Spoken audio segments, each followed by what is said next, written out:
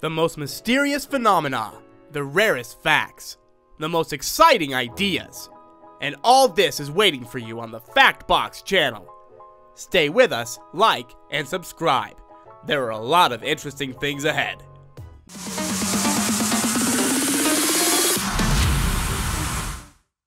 We can't imagine our lives without transport. The familiar cars, buses, metro, and airplanes no longer surprise anyone. But there are incredible types of movement in the world that are breathtaking. Today, we present 8 of the most unusual modes of transportation. Such rides can be a real adventure for you. Imagine that the transport doesn't have a driver at all. This is possible. In Spain, tourists actively use the go-kart tricycle. Its main function is to show the sights of Barcelona. The car is guided by GPS. During the trip, Go-Car informs passengers of all known places around. And if tourists get bored with an excursion, the unusual vehicle can tell a joke or sing a song. For this feature, the Go-Car tricycle is also called a singing taxi cab. The machine is built on the basis of a scooter with an engine capacity of only 49 cubic meters and weighs a little more than 170 kilograms. The capacity of such a modern tricycle is 2 people. Go-Car is registered as a motorcycle, but since it has 3 wheels, a driver with a Category B license can drive it. Would you like to get around to another area of the city by elevator? This is not a dream, nor a miracle. You have such opportunity in Portugal. An unusual Santa Justa street elevator appeared in Lisbon more than 100 years ago. A separate building was erected by an architect with French roots, Raoul Mesnier de Ponsard, a student of Gustave Eiffel. At the beginning, the cabins rose and fell due to steam energy. Then an electric motor was built for the lift. In a shaft with a height of 45 meters, there are 2 elevators. Each cabin is decorated with wood. Transport links the 2 districts of Lisbon, Bairro and Bairro Alto. Upstairs is an observation deck with a great view of the city. By the way, for those who suffer from claustrophobia and do not like elevators, a staircase is located nearby. There are legends about luxurious life in the United Arab Emirates, and it's in this country that there is a Wubbo superbus that resembles a hybrid of a limousine and a spaceship. This modern transport was developed in the Netherlands. The author of the project was Wubbo Oxels, the first of the Dutch to go to space. The whole appearance of the bus screams of its cosmic roots. The vehicle has 23 seats and moves from Dubai to Abu Dhabi in a dedicated lane at a speed of about 250 kilometers per hour. The cost of the Wubbo superbus could only be afforded by Arab sheiks, $17 million. The cost of Wubbo superbus afford only Arab sheiks, $17 million. This is Hippo, and it's not a sinking bus as it seems at first glance. This is a real amphibious bus. The name of this vehicle, Hippo, is quite suitable for it. The bus begins its journey on land, and then turns into a small ship and moves along the surface of Lake Ontario. Tourists are incredibly fond of riding the Hippo.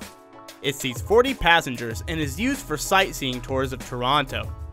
By the way, during such a trip, there's an opportunity to swim in Lake Ontario.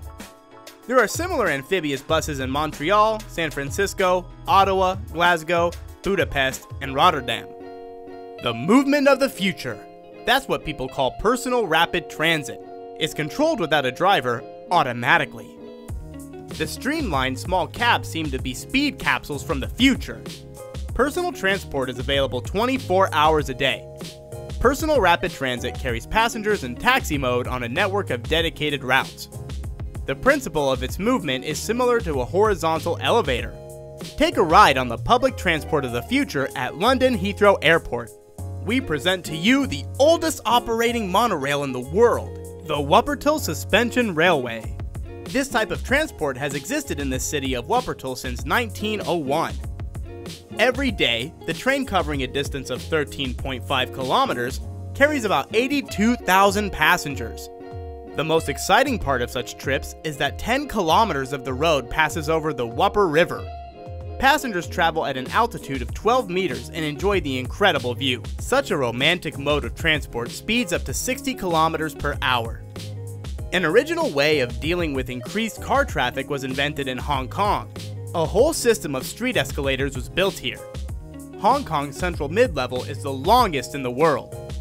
Residents of the city don't need to sit in traffic jams. an escalator will take you to work.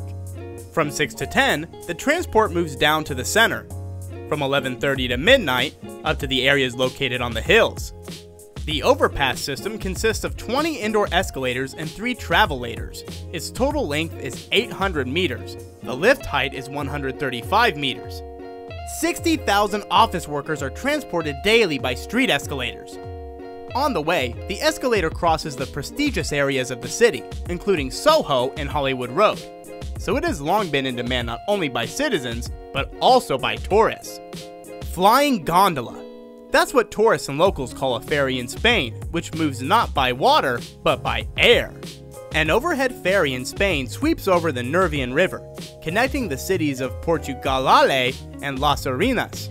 The oldest conveyor bridge was built at the end of the 19th century by a student of Gustave Eiffel, a Spanish engineer Alberto de Palacio.